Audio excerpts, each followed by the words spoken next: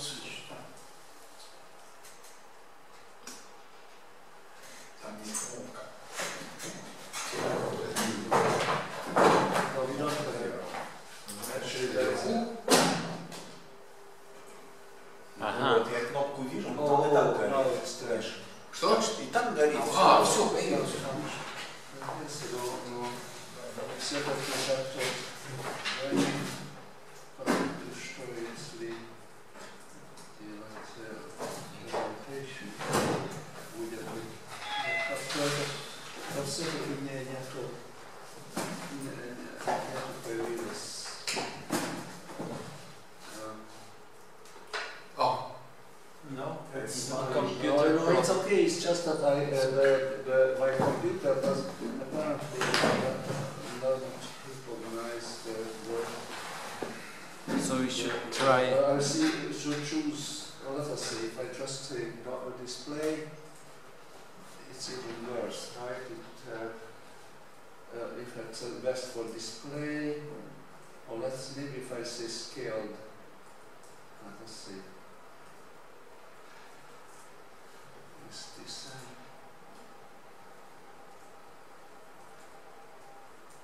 That's good. Might be better. Let me check with the when I say presentation mode. It's all. I'm sorry. We should have experimented with this earlier. oh, No, it's okay. It looks like it is. It's okay, but then I should go to the first slide. Okay. Okay, so there is a. So we here just start the place. Okay, we're still waiting. What is the procedure? Yeah, somebody should announce. Volodya is not here. It's, I mean, I'm not Yes. about You the are formalities, the but for senior example, guy. this the time, do we have the time already or what is it? Yeah. But Kolya, will you announce the speaker? So we will hear tonight the talk of Peter Gacs from Boston University about So,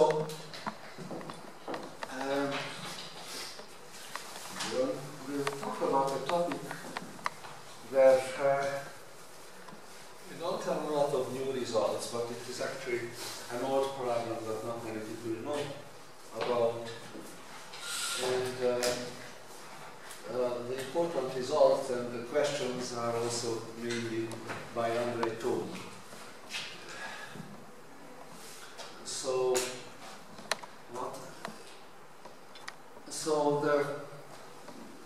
this will be a talk about cellular automata, but cellular automata of a kind that suppresses minorities, and the main application here is error correction. That was not the original application. Originally, it was just the questions when they arised earlier. First, they were just about, in general, what behaviors can probabilistic cellular automata have. But then later it turned out that these behaviors were very useful for error correction. So when I say simple, eventually what this will mean is by simple ways of suppressing minorities, it will just mean that we have cellular automata, which is a very simple device, and also the simplicity will also mean that they will be monotonic. All this will be explained, but so okay, it will sound as if these things have some application, but I think to me the motivation is just that these are that we can have some very simply stated, naturally sounding mathematical questions to be still the answers are kind of unexpected and sometimes not so easy. So first of all, I don't know, even if maybe everybody in this room knows what cellular automata are, I do not actually. okay, I would still define them because I want some unified language. So a cellular automaton is the following: that you have a typically finite or infinite grid, and at each point of the grid there is some kind of, there is something, well, we can call it a site or we can call it a cell. But there is a state associated with each site, and so the we call a configuration, and there is also a behavior of the system in time. At any one time, each cell has some kind of some state, and then we'll have some dynamics. But so generally we will call by C the set of states, and then it could be finite. Today I will consider infinite state, but space. But when the space is finite, frequently there is a question of what to do with the boundaries, and frequently we use a model in which there is no boundaries, so the left side is connected to the right side, like circular or toroidals. And so there is a set of local states everywhere, at every side the same, and so then the configuration just assigns a state to itself. And so I would call such a configuration here psi. And then, so in this example there are three states, 0, 1, or 2. And then when the system develops in time, then, well, at least in this talk, I would call the history also a space-time configuration. But let us say we can just call it the history, right? And there will, frequently there is some time 0 and an initial configuration. That we'll talk about the initial configuration. And then what determines the behavior, when we determine the behavior, generally the cells, to decide what their next state is, generally they will look at some neighbors. So more formally we'll have a neighborhood, which is just an array of some of the neighbors, and the next state will somehow depend on those neighbors. So here we call the neighborhood an array theta. And so here is some examples. So the typical most frequently in 2 dimensions. In 2 dimensions, this neighborhood would be called the von Neumann neighborhood. Let us say this neighborhood would be called the Tau or the Moore neighborhood, and this neighborhood is called the Tau neighborhood. We'll get to that later. And so now this is now something that I will use. I'm going to use as a notation. We will have also a local transition function for so each cell. So we can also imagine cellular automaton as a little machine, or so, as I say, some kind of discrete partial differential equation or whatever you want. So essentially at any point of time, each cell will determine its next state as a certain function of its neighborhood, and this function, typically these things are homogeneous in space and time, so at each point of space and time this function is the same. Right here I call this function g, right?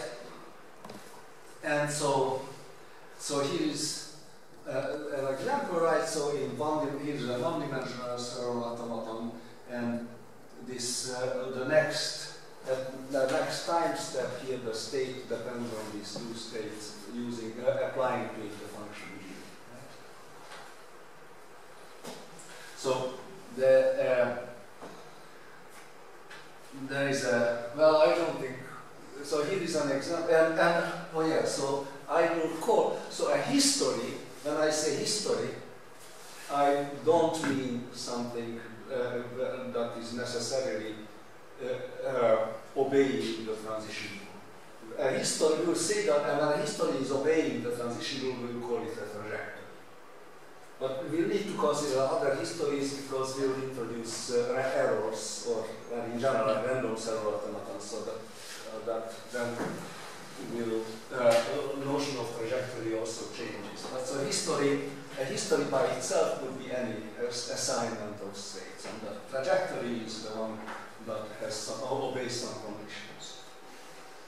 So here is a particular, I don't think we need to look at this particular rule, but there is a rule 110 of Wolfram.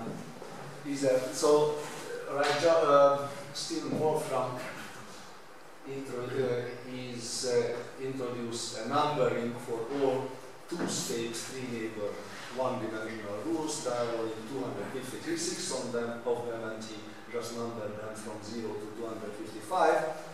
And some of these rules are quite non-trivial. Rule 110 is famous because it was proved about it that in some sense it's computationally universal.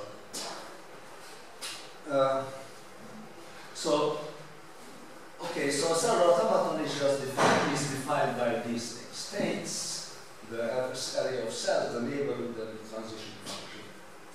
So a particular example that we will look at more is what is called the tone rule, which is, so you have two states, 0 or 1, and the neighborhood you look at is this tone neighborhood, and the transition rule is just take the majority of these neighbors.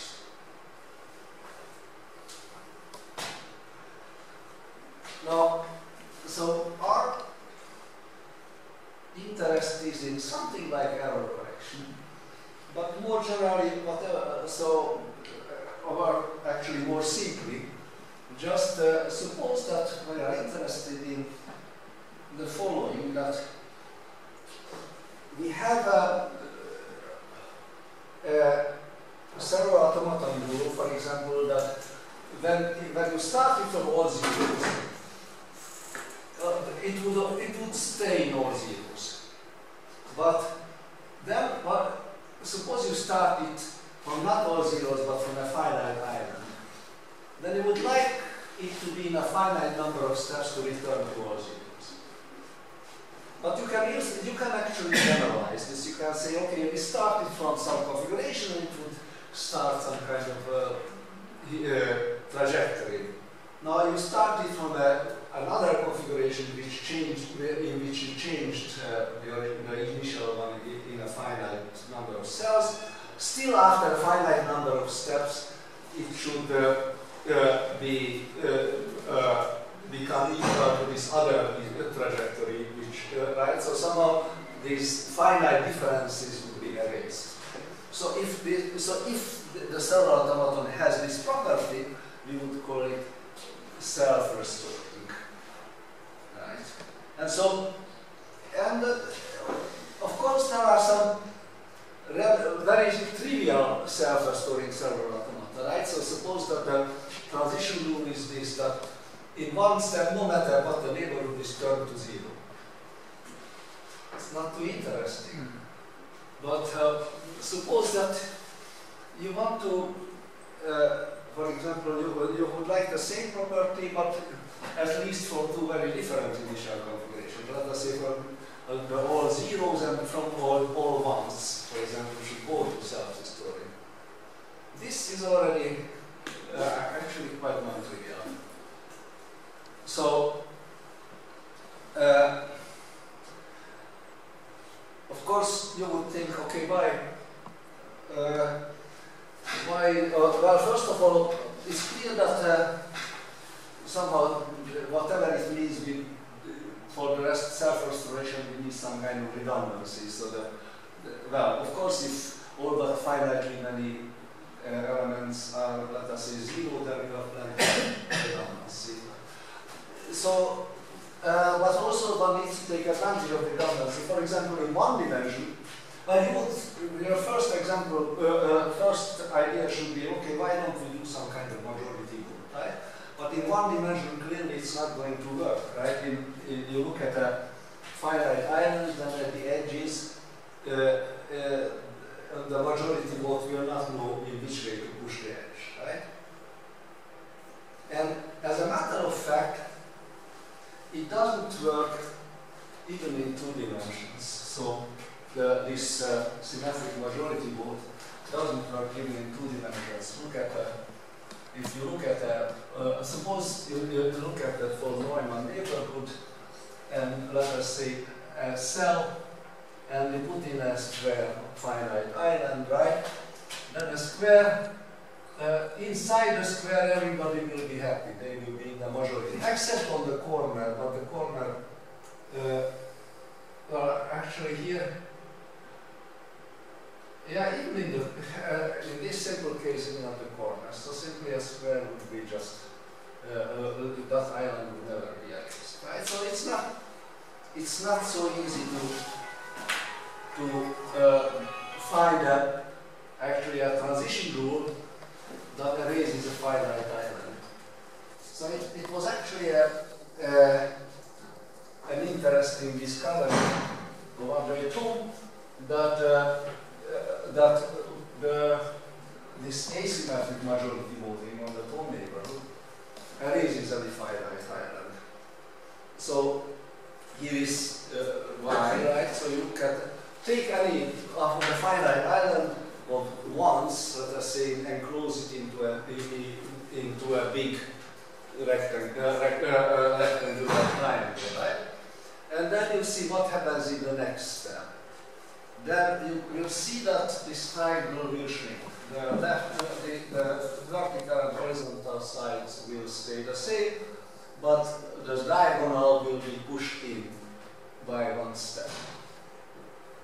So so actually any size island will be erased in linear time. And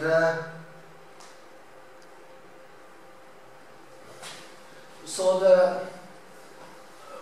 this is okay, nice. So we have, by the way, to achieve the same, some similar behavior in 1 dimension is already a little bit, somewhat less trivial. It's possible. I mean, there are many ways of doing that, and there are some very simple ways of doing that, but not trivial. And so actually, I may, unless I get to it and show an example, then you may want to think about how you would define some simple cellular automaton rule that starting from all, it could have more than 2 states, but still from all, starting from all but finitely many zeros, this stores all zeros, starting from all but finitely many ones, this stores all ones. It's not completely trivial. But right now, so we are interested in the question what happens when well, we have noise. So strictly speaking, I should define this idea what is a probabilistic cellular automaton. There are very general definitions, but right now don't you just imagine something simple, namely that at any point of time, any cell, instead of performing the transition rule, does something different. I mean, with some with some small probability, it goes into another state, not where the transition function takes it. And so then, and now there is a question: what is your error model, right? Are these faults independent of each other? Are they adversarial, or do you permit some kind of correlation among them? We take the simplest model, we assume they are independent. But that doesn't still mean that the problem becomes trivial. So now, just to be able to formulate theorems, I can make it introduce some terminology. So we look at a random history with initial configuration of psi.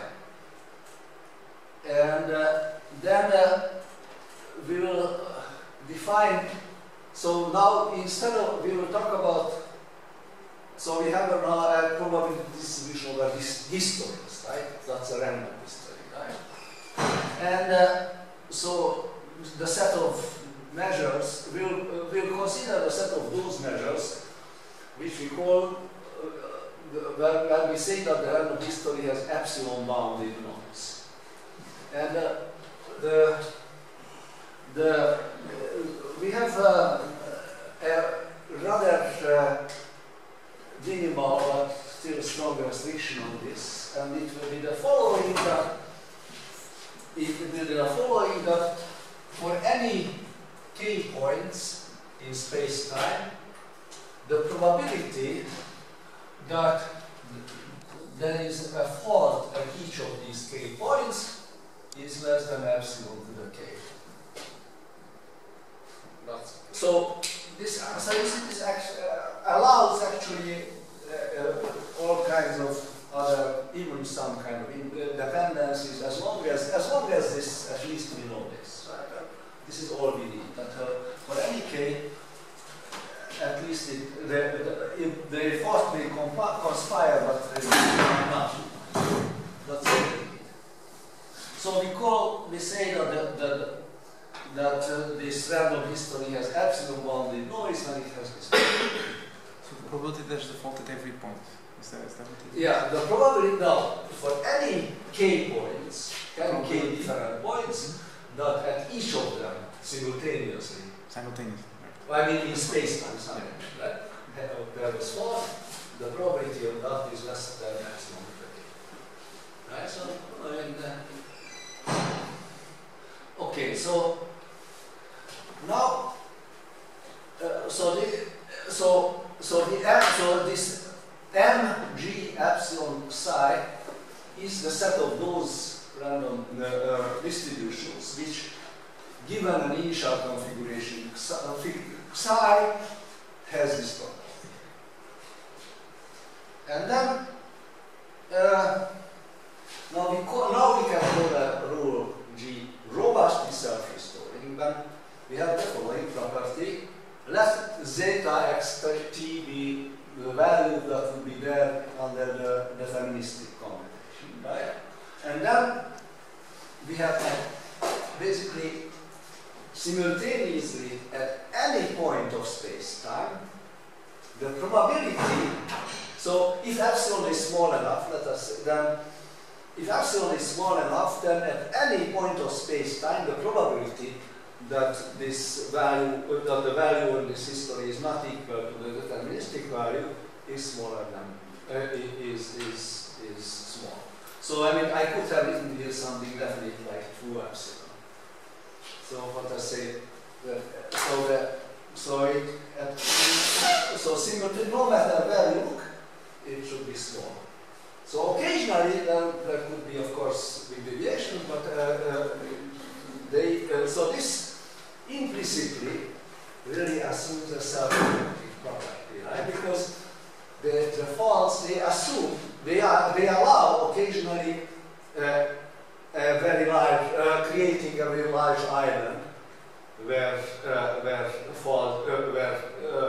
the values are different from zeta. But then, this should be quickly erased again, right? Because it appears there will be small probability, but this really says that that it guarantees that we have a cellular automaton that somehow doesn't allow the accumulation of faults, right? But you know, the strong statement is just this. The formal statement is just this. This is what we want, right? So this is what we want. So we call the rule so robustly self-restoring if this has this property. And so then, so the first interesting theorem in this area was by Andre Thom, who proved that this Thom rule, majority rule, has this robustly self-restoring property. And let me just show you. Actually, it's interesting to see. Hopefully, it will show. So here is a, yeah, here things look a little different, but here is a little example of a, I put in an island. Actually, I could, well, let me start it from new actually. So I put in an island, a square, and I already added a little noise. Actually, I added with 4% probability, actually, let us say, you turn things into 1, and with 2% probability you turn them into 0, whatever. And now we apply the transition and see what happens.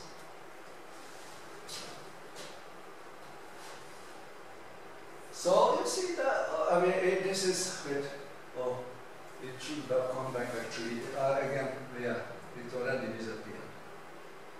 Let me just stop it. Yeah, this, I guess, yeah, you'll see what happens. So you see, basically, what happens that this shrinking triangle property is really robust enough that it resists noise, right? Because it goes with a positive speed, right? If the faults are small enough, they are okay. They can slow down the shrinking, but they are not going to kill. Prevent it. As opposed to, let us say, look at what happens with 4 line neighbors and with the same noise. As a matter of fact, this island is not only not shrinking, but it is growing.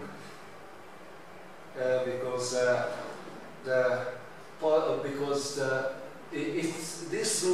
these symmetric rules are really unable even to resist a biased noise.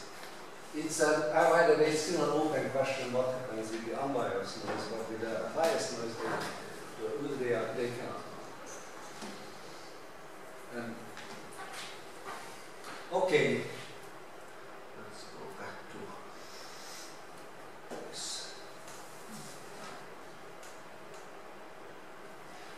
Yeah. So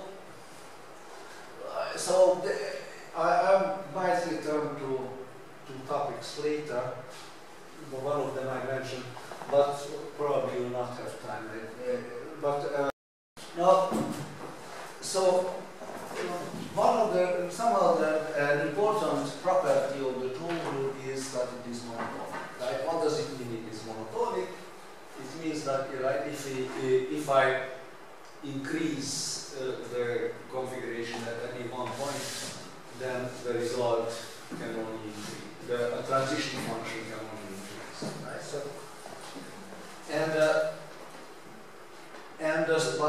of course, the majority rules are all monotonic, but there are many other monotonic rules. So now, at this point, we would like to just study this kind of island raising property for monotonic rules, because that's kind of interesting enough, and this is there are some nice results available. So we call a monotonic cellular automaton with the property that it keeps keeps in zeros. We'll call it an eroder if it erases finite islands, a finite island of ones, right? Now, of course, if it is like the majority rule, then it is nice. It also erases finite islands of zeros. But now, that's the characterization that I will talk about is just one side.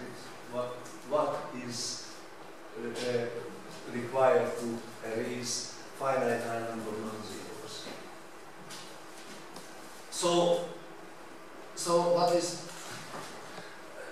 What Tom proved, and this is already significantly stronger result, he proved that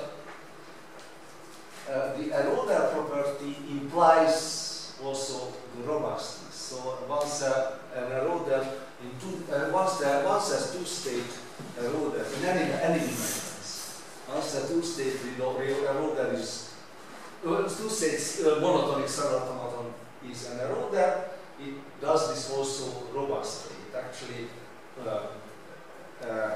erases, so a small enough noise will not prevent.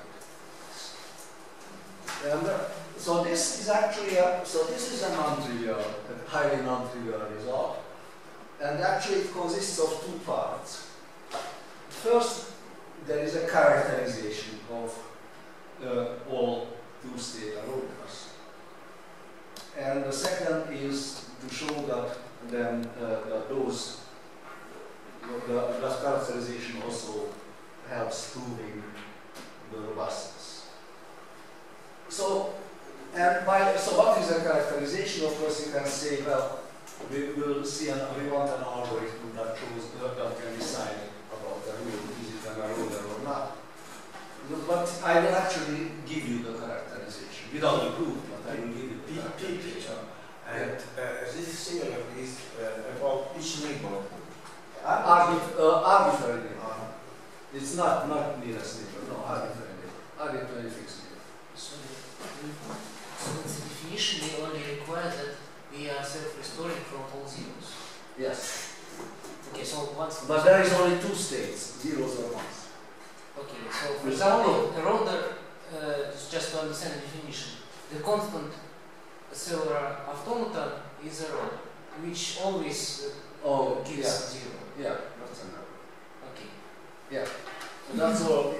We are, of course, for example, you will see, I mean, the eroder condition is a very simple one. I will give it in two dimensions, but it will give the same dimension. But for example, from the eroder condition, it will be seen that, okay, in more than one dimension, you could have an eroder that is eroder both when also when you do zeros for ones, right? Like this majority. But for example, in one dimension, there is no such eroder. So, you know, I mean, eroder, you can erode the island of ones, or you can erode, but those will not erase islands or something. So, okay, so actually, what basically it turns out that in some sense all eroders look like the tone group, right? So you can say that they all are characterized by some shrinking triangles or something. Shrinking triangles, or in the degenerate case, shrinking stripes. And this is what is said here, right? So basically you can define a kind of generalized triangular pyramid. It means that it's a pyramid or just a prism. And what the rule says is that if there is such a pyramid, that whenever the base contains all the non-zeros, then the whole pyramid contains all the non-zeros of the history, of the trajectory. Right? So this is the same as saying that we have a triangle, that is a shrinking triangle, right? In this case, in some sense, right? Shrinking and but shrinking combined with the translations sometimes. Shrinking plus sliding. So, you know, it may happen that you have a triangle, but the next one is smaller one, but like here, and the next one is smaller one, like here. So that is so this pyramid picture shows. And we have we could have a degenerate case where it really just the two sides of a slide. I don't understand what a pyramid means. Pyramid. So I think two dimensions. This is the space that we are talking about. Space. Okay, yeah. So the vertical direction is high. Two of the dimensions. And you claim that every triangle becomes smaller, or? Well, I claim that there is. So there is a particular pyramid shape, a certain pyramid shape, with the property that whenever all the non-zeros are in the bottom, covered by the bottom, then in the trajectory all the non-zeros are within the pyramid. Okay. right? So it's just kind of generalization. So this is Stone's theorem, and then kind of now the second part showing that whenever you have such a rule, it is also robust. That's the proof of that would probably require like a 2-hour lecture by itself. So it's the proof of Thom's theorem is not that simple, but so it's a theorem.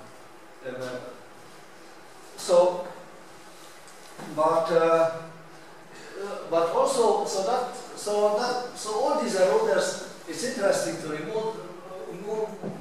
mention that all such eroders actually not just erase islands, but erase them in linear time, right? Linear into diameter. But okay, so it's not immediately obvious that just from this characterization that there is a simple way to decide why there is always such a pyramid.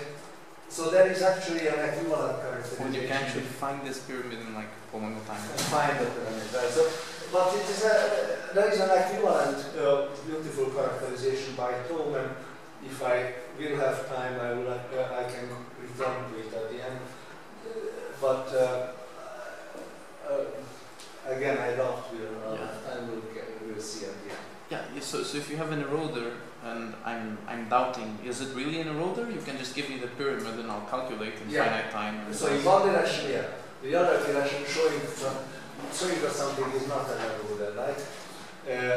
We want to show that there is no such pyramid. So that's So I say that the characterization is just a decision procedure, and it's a simple one, but I want to skip it now because that's an old result and want to get something.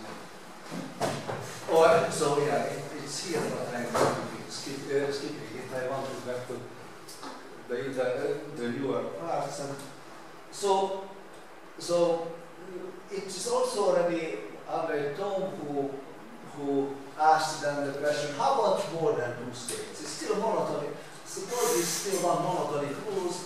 And all that the set of states is linearly ordered, but let us see more than 2. For example, 3, 0, 1, and 2. But we still require monotonicity, and we ask the question: okay, can we somehow say which rules are eroders and which ones are not?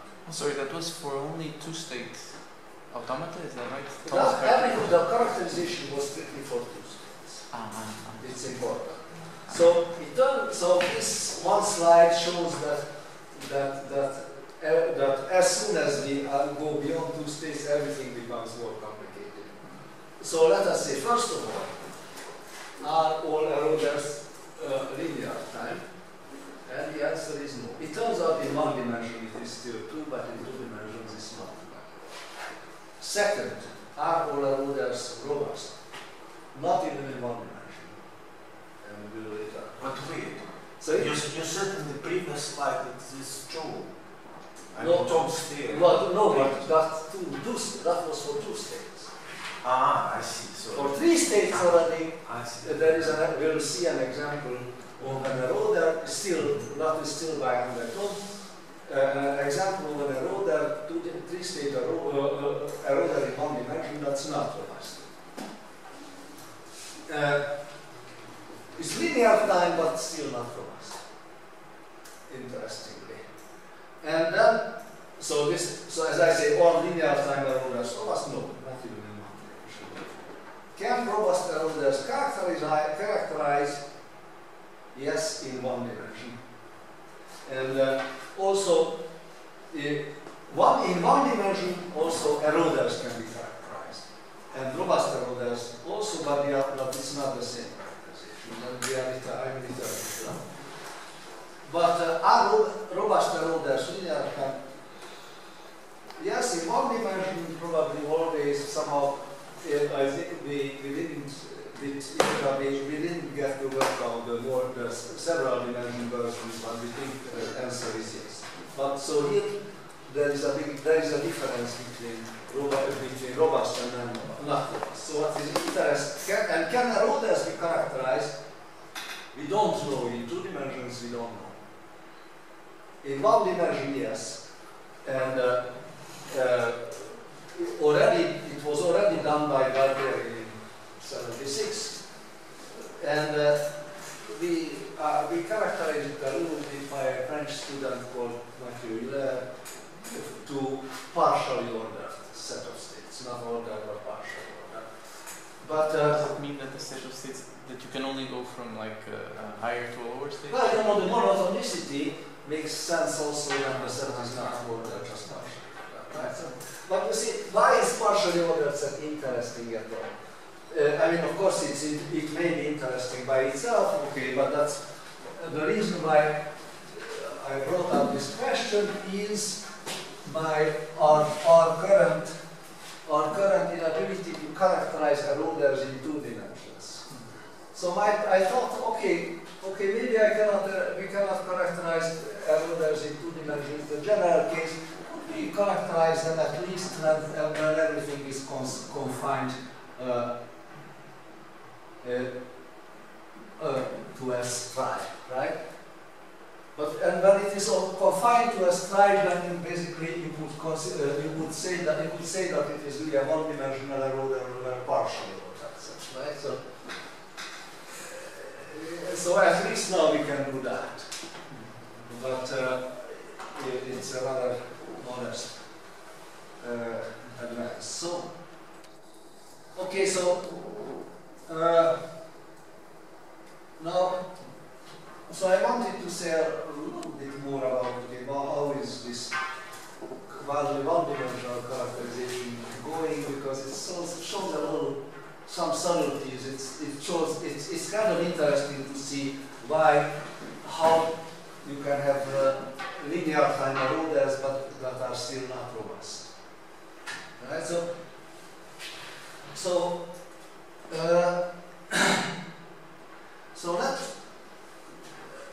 in a one-dimensional eroder, in a one-dimensional monotonic cellular automaton, I suppose the set of states is like 1 to n, then it's worth considering certain special configurations that we call ladders. So these are just, a ladder is just what you see here, right? So it is a configuration just that whose values are between A and B, and this is just it is just growing from A to B to R to the right. Okay. Why is this interesting? Well, we will also just assume that the rule when it is a constant neighborhood, it doesn't change that, and that means that an AB ladder will always just stay an AB ladder. And the only thing is that the boundaries, which one boundary called x left, the other x right, but those boundaries are moving, right? And so then, so there's a special ladder which is just AB jump from A to B. We'll consider it an AB jump. We'll call it an AB jump. And then, now, it turns out that, so the key to characterizing these monotonic one-dimensional automata is this fact, which is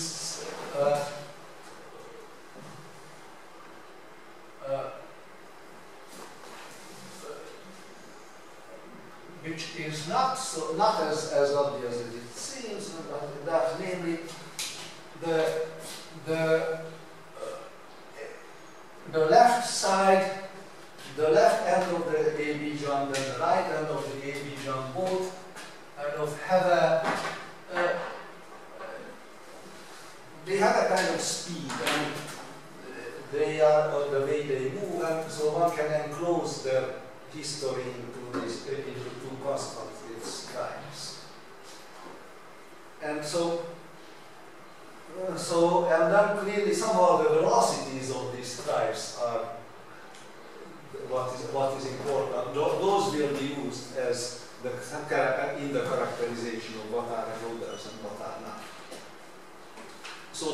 slope, right? So there will be a left. So it has each stripe has a left velocity and a right velocity, right? So the left velocity is the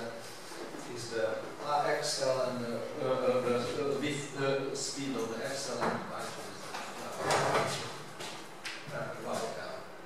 And so then so the Aroder criterion is the by Galderi is just this, that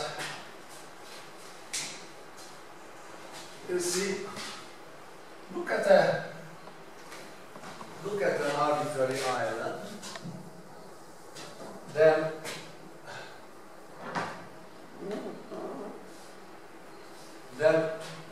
what this says, essentially what this says is that sooner or later the top should disappear.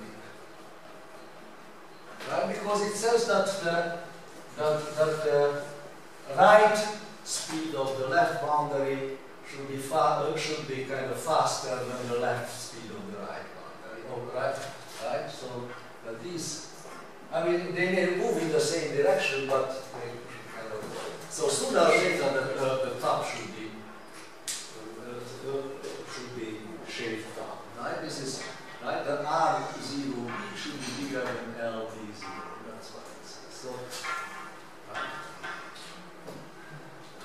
And see, this should be true for each B, right? So for every non-zero, right? So whatever the top is should disappear after a while, and then of course then the next top remains and that should disappear. So if you have this property, then question. I just so could you please repeat what is how is R0? So firstly R0B and B0. Yeah, let's go to that. It is defined for some final. So yeah, so here is again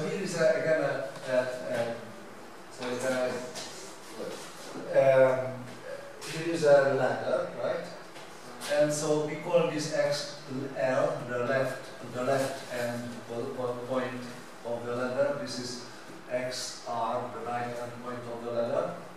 And they go with some speeds in time. So there is a theorem saying that they move with a certain speed, and actually in space-time they remain in a certain time. And the XL may move actually in this direction. I mean, so they have both of these have, and so we call this speed we call R. When you say they move, we call this RAB, right? So the speed, the slope of this stripe we call RAB, right? so when you say they move, what do you mean? Sorry? When you say it moves, what does that mean actually? Well, if you look at the history of a ladder, it will still be a ladder. It will still be a ladder, at the edges of the ladder. end side, the end and the two ends of the ladder, then you can construct a stripe, a space-time stripe that contains one end and the other and the other. Yeah. It's not obvious. One can show that showing that there is a limit speed is kind of a rather simple argument, but to show that they are actually confined to a stripe, it takes some. Do you need to assume that if it's monochromatic, the input, then the output will be that? Yeah. Monochromatic. We assume that monochromatic doesn't change. Doesn't change. Yeah. I mean, one can remove the assumption, but it's not important. No. I think this is clear. This is just a finite window. No, but the fact that it is a finite window is not obvious. But so actually, that's a good part of the very data. So let me just say the following. It should be so that it's easy to show that these right speed, left speeds, whatever, that the speeds exist. And for that, it's easy to show that this condition, that the top will be swept, that it's sufficient, right? If we have that condition, then the top will be swept away, and then the next top, and so on. But it's not obvious that it is a necessary condition. That without this, somehow, the rule is not eroding. And for that, one needs this more careful more precise notion of these tribes.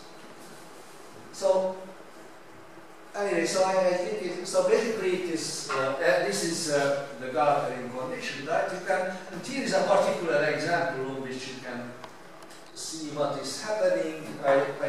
So though I don't I don't show you the rule that is really well really. The rule, it's easy to show the rule, but let me just try to explain what is happening here. We started from a set of tools, and suppose the rule is something like that, that the tools will turn into ones starting from the right. But the ones can turn into zeros only starting from the left. Right? So this is a particular rule which is a rule. Yeah? Tools, because first the tools will be swept away and then the ones will be swept away. But somehow only one after the other. It happens in linear time, but it turns out that this rule is not robust.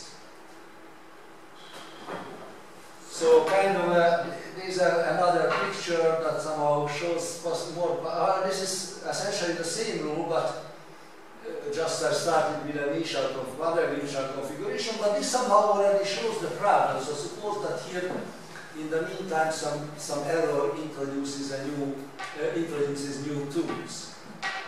Then those tools will also kind of travel to the left and slow things down. And more. And so it turns out that, so in a way, in order for these ones to sweep away the tools, somehow there is a message has to get back across the island from the right to the left. And since errors happen in every step with a small probability, somehow it really the chance for such a message to really get through without turning into ones to two is exponentially small. And so one can, from this actually one can, well already Tom did this, so one can construct an argument showing that it actually doesn't happen. So if this, and with an appropriate probability, appropriate setting of faults, actually this island in noise will grow rather than shrink. So Garperin's criterion is good in the absence of noise, but there is a problem with noise. And so this is the point where then, well, here is the example. Here is the definition of that particular example, but I think I kind of explained already in words what it is.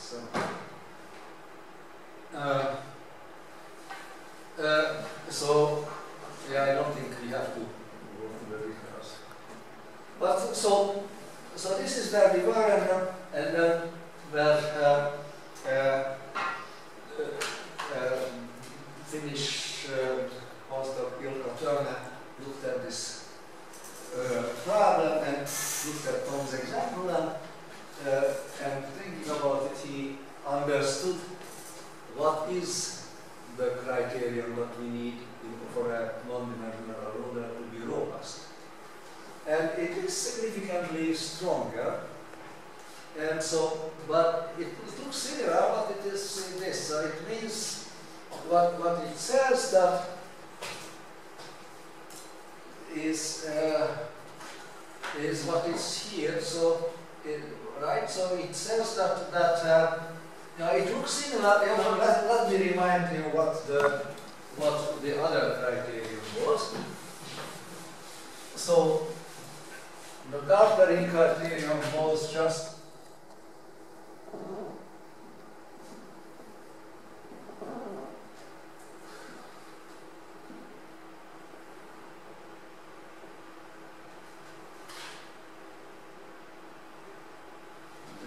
this, right? So see, and now, so this criterion says on the other hand, right here,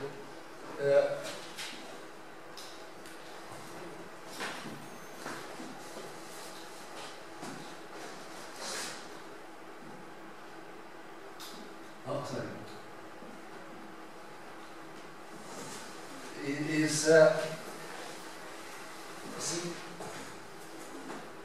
so is stronger. It says that if you have something going up to B,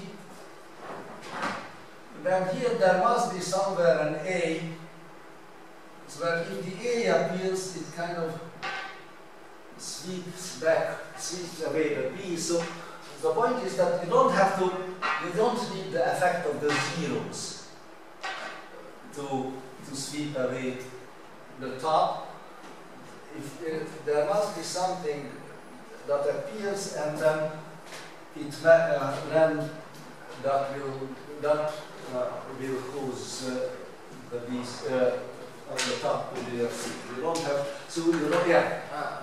So A and B are states of they are all states, yeah. So I just don't understand. So here in theory, B for all B. So I mean, so for all B, which are at most the number of states, or for all, no, for all. Which one are you asking? The new one? For example, what the theory?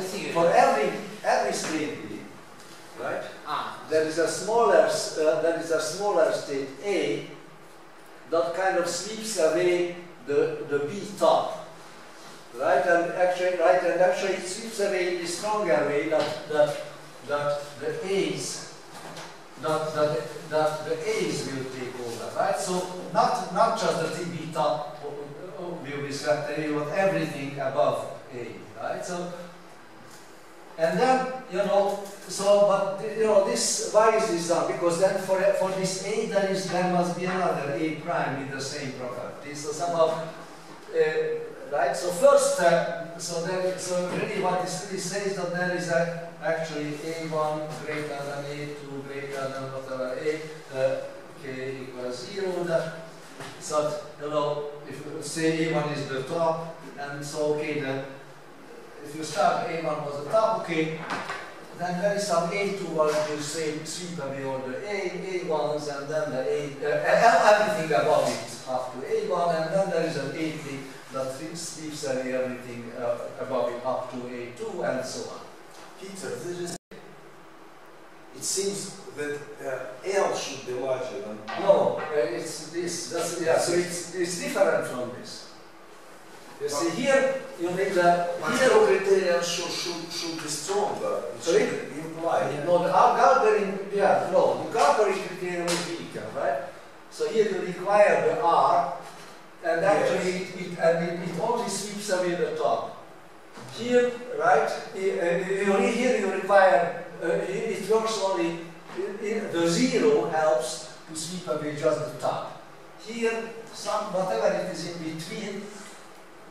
Possibly the zero, but not necessarily a zero. But then it sweeps away everything, not just everything up to down to itself.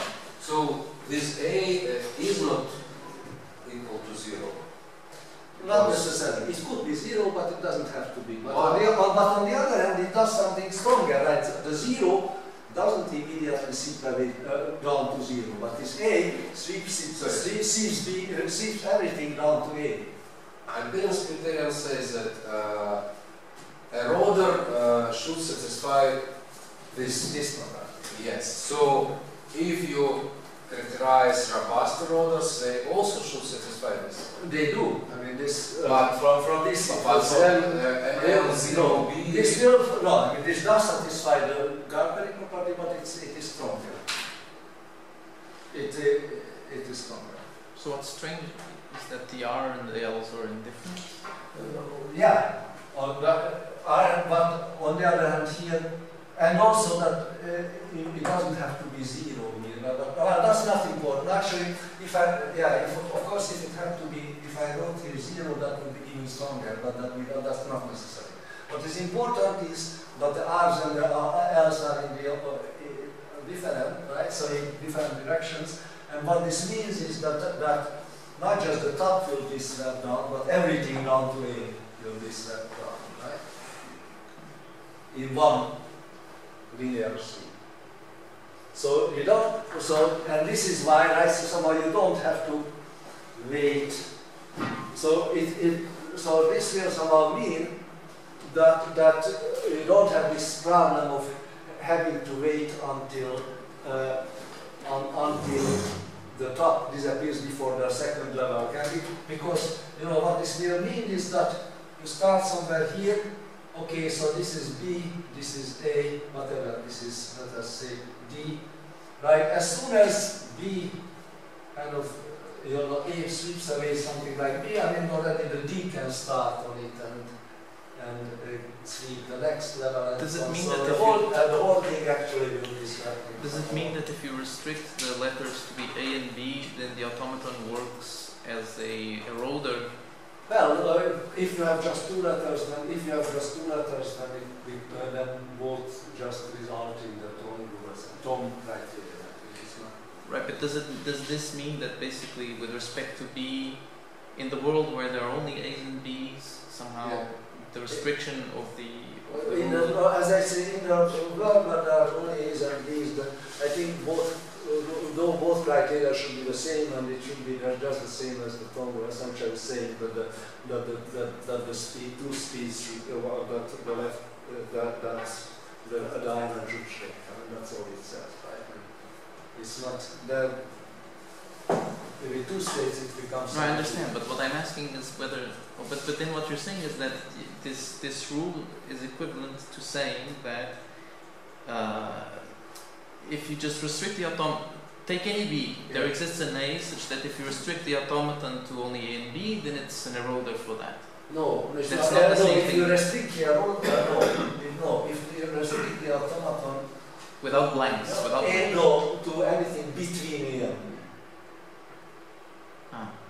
Then anything between A and B, then the A's sweep down the down. No. Yeah.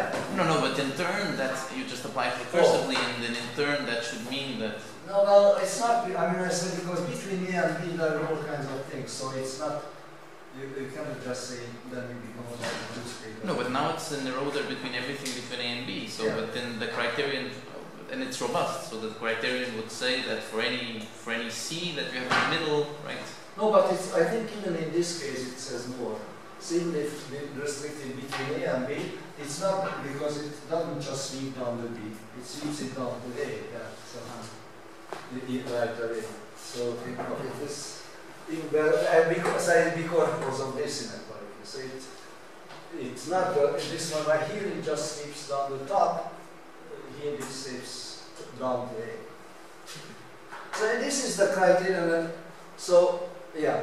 For example, in the example we have equals 2, you have F02 greater than R2. Yeah, this is, I just spelled it out what this means for just these things, and essentially this is the same. And this is the contrary to Gacs. See? So, I mean, this is, again, this I just spelled it out, what it is. Is it clear that this, how do you prove that it well, the proof is a different question, right? Okay. Proofs is not as simple. So again, as clearly the sufficiency is not a big deal, but the necessity is complicated. Why? Because now you have to show basically because that requires probabilistic reasoning, right? So you don't need this necessary only in the probabilistic case, right? In the deterministic case, Galperian is enough. But to show that this is also necessary in the probabilistic case, that requires more complex reasoning. And then, so this is it. So sorry, about this example. Yeah. If L02 is greater than R20, yeah. then the formula is true. Yeah. Then we are already done. I mean, but then, this is a. But your criterion requires that for one, also we should. So, see, if L02, you see, we have just three states, right? So, if L02 is bigger than R20, it really means that the whole thing will. That already means that the whole island will be swept away, right? Because the left edge of the left ladder is sweeping away the right edge of the right ladder. My question is quite formal. You have the criterion also formal. For all B, exists A less than B. So the first case is where A is 0.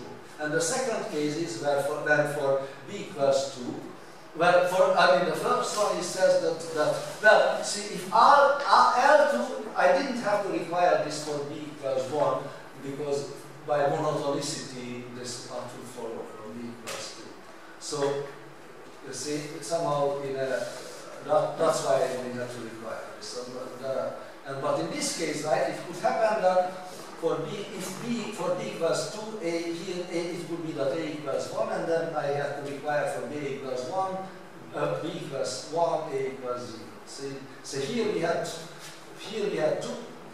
This is the case where we have two steps, like 2 to 1, 1 to 0. This is the case where from 2 immediately jump to 0. I didn't have to require the other. Yeah, no, this is the case. So, when I say, so again, now our conjecture is that, well, here is essentially some more explanation of why this may be necessary also, but that, the probabilistic argument is a little, that is more detailed, but it's, it's all elementary probability, there is no difficult probability theory, but it takes, the details actually take a few days. But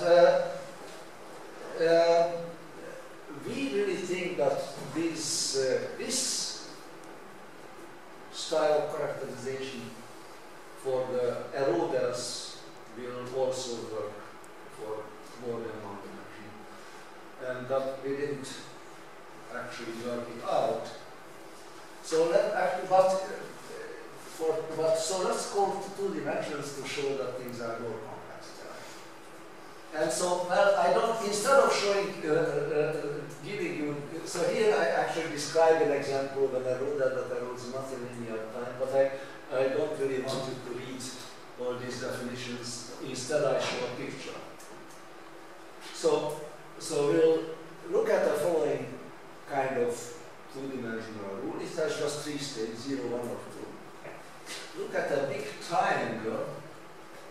For the moment, ignore the right-hand side. Big triangle, and imagine that the way it will be erased is not triangle, so it's square, right? That first the top turns into, or the top of the 2's turns into 1's from left to right. And then then these 1's turn into 0's from right to left. And of course this can,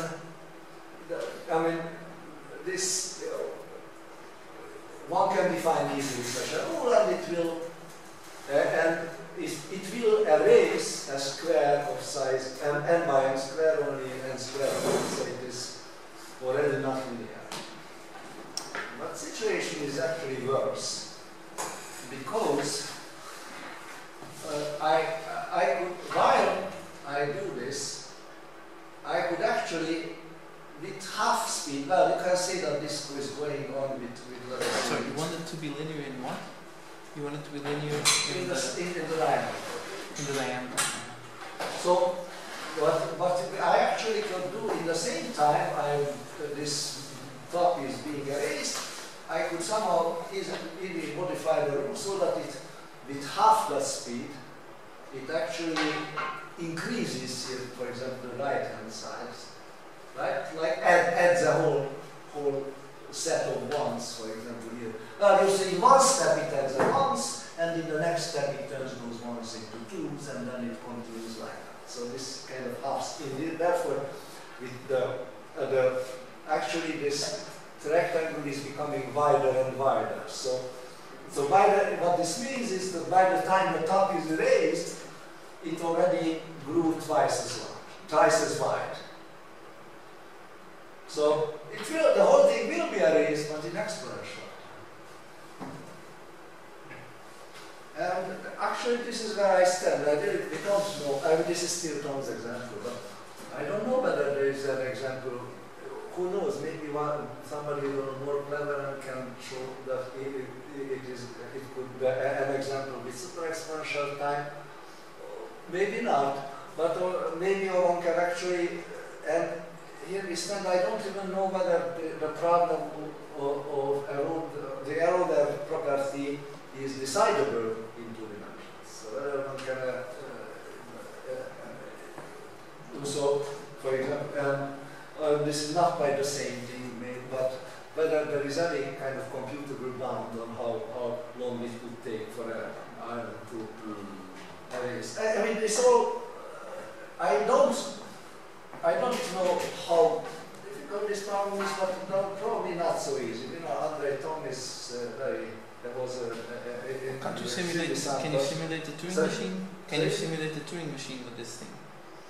You know, monotonicity is a very tough property. Well, how to say? I think you could simulate. Actually, no. How to say? Simulating a Turing machine with monotonic cellular automata. I think it is possible because you can make things so that essentially monotonicity has no power. But monotonicity together with the eroder property is a very strong restriction. No, so but see, somehow it's maybe you can simulate, but it's not. Wait, but you have 3 colors, or say you need 5 colors to simulate the Turing machine. Well, put 6 colors in it. Right? Use the 5 colors to monotonically simulate the Turing machine. If it accepts, you put the 6th color and that just eats everything up. If it doesn't accept, you don't put the 6th color, so it will grow infinitely. Or something like that. Maybe, I think. But maybe you're right. Turing machine by monotonic. Maybe you're not. That's his specialty, I have no idea. Maybe you're right. So as I say, I haven't seen. I thought a little about this, but well, monotonic.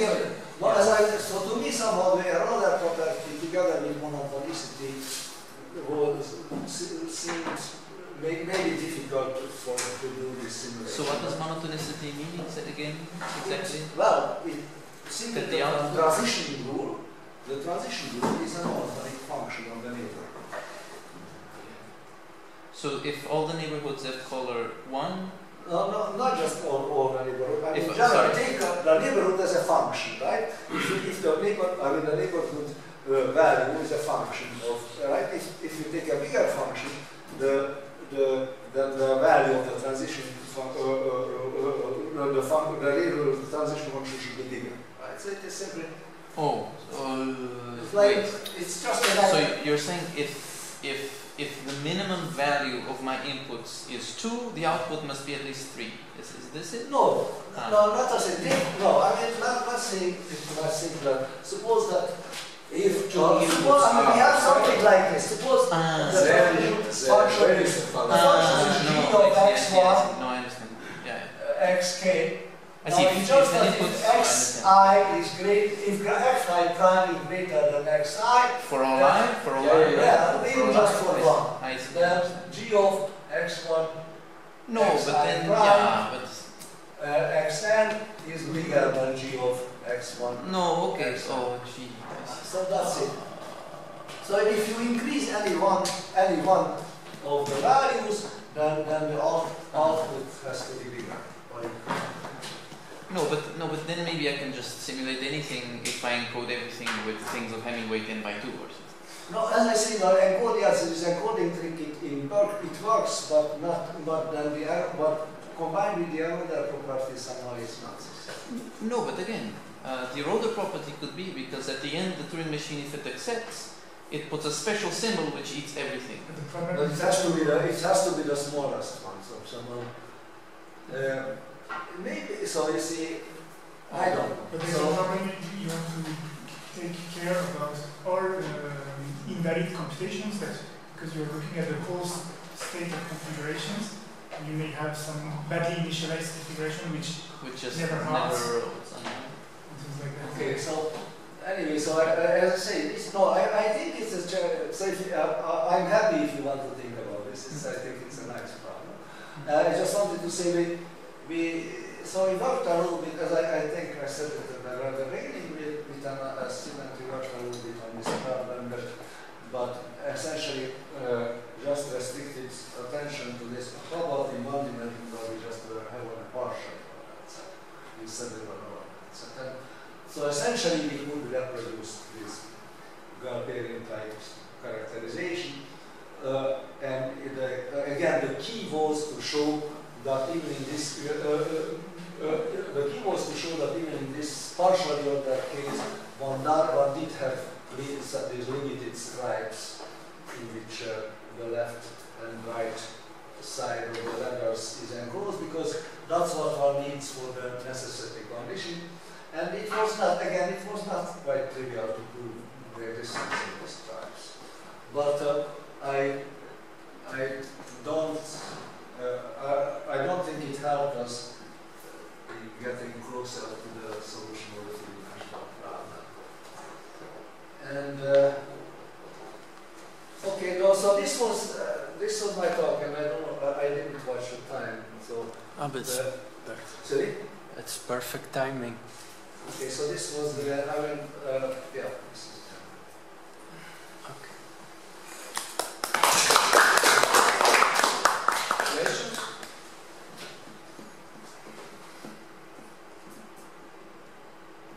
So, for the partial order, the previous slide, the partial order criteria, A, B, jump. What are possible states between A and B? Well, it has to be, it has to be an increasing sequence. Increasing sequence. Chain. Yes. Okay. Oh, just one question. Erased, so the color you're erasing is the highest one? The blank is the highest guy in the No, order? eventually you have to erase everything. I mean everything but 0, right? So 0 is the smallest one. 0 is the smallest. You see, this Galperian criterion, right? But it is the highest one, but once the highest one it erases the next highest one. So this is true for every, it has to be true for everything.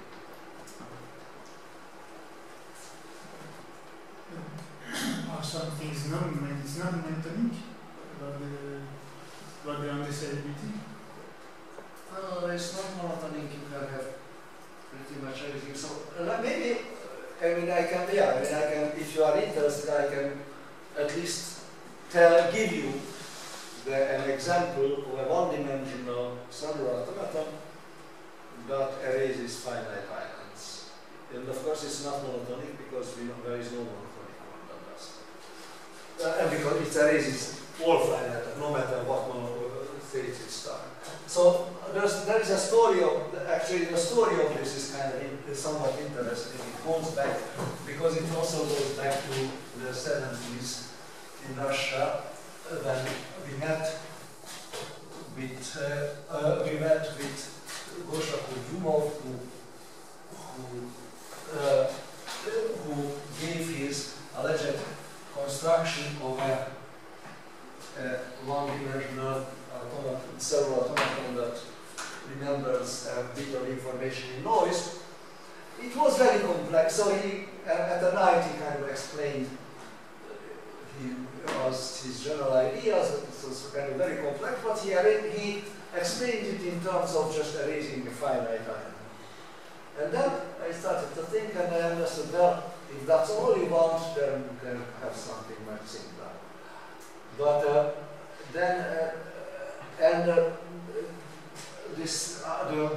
the basic idea of how you do this something much simpler is the following. That's what you have a finite island, and for example, once in a sea of zeros, but you could have more states than just this state. Then, the idea is, okay, so suppose you that, for example, here at this boundary, then the automaton notices that there's something is not right, and therefore it will send kind of a signal, some kind of gray area, will send a gray area out. It could start from both directions, but one is enough. Send out some kind of gray area until you get to the, this is time, until you get to the left hand, where it will be noticed that, okay, so there was some, it looks like here this was an island. So at this point, then when this will not extend, then the zeros will spread with double speed and catch up, and then the whole thing will be Gacs. So this was kind of the general idea, but then the particular implementation, and to show that it really works from arbitrary configuration, it took some time. I came up with a definition, Kolmogorov came up with that, then year later somehow we spent a night with, and Levin kept simplifying until he came up with such an extremely simple rule that it became very well known. This is the so-called GK rule, because then he wrote up. And that rule is the following. It's best to explain it not in terms of zeros and one, but in terms of left and right arrows. So suppose that there are two states, but it's not mirror state. There are two states, and so suppose that we have an island of left arrows in a state of right. Anyway, the rule is just the following. Look at your arrow and look at the direction of your arrow and take the first and the third neighbor, whatever they are, and just do a majority. That's good. Is it first and the third? First and the third. That's good. It's not monotonic because, you know, so it's not just a vote, because it depends on the direction depends on that yourself. But that's the rule. Well, so what is happening, so you can, what it really does is it will spread a kind of area of alternating arrows, alternating both in space and time, and it will be caught up in triple speed. But that's it, that's the rule. But so all these rules, and very, very similar ones, all these rules, okay, they are erasing, but they are not robust. And so it is the same problem as with the other Gaussian rules, that somehow, you know, see here a message would have to get across the island and it will die 1,000 deaths before it